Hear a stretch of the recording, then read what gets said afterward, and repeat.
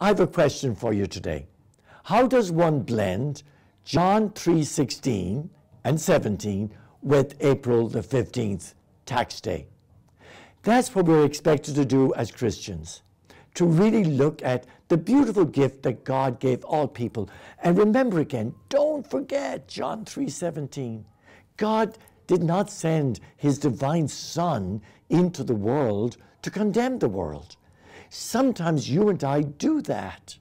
And we see, for example, all of this stuff that goes on with our taxes, which is kind of condemning. We're condemning one group, we're condemning another group.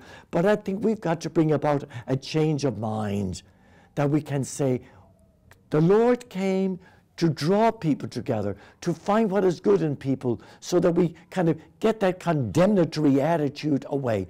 And I know it begins with me. I can be condemning, but I cannot, because if I'm Christ for others, I need to be redeeming.